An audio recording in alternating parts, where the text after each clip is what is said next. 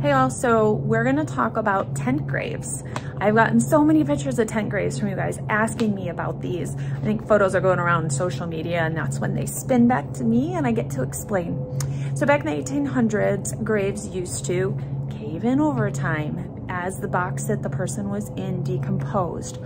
Down in the Cumberland area in Tennessee, which also stretches into some of Arkansas, you will find these cemeteries that have tent graves.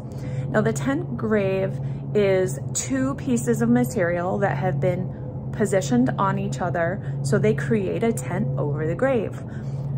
This is for several reasons. Some is ornateness, where it's defining the grave space so people can see that this person was someone loved and notable.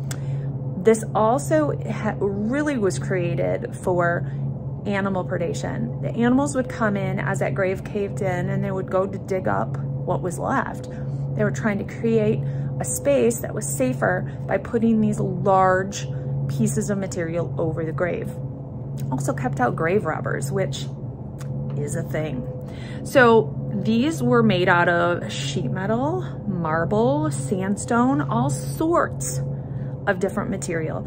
And it all depended on what the family could afford, what was readily available, but people were taking this stance. Now, once something happens, it becomes trendy.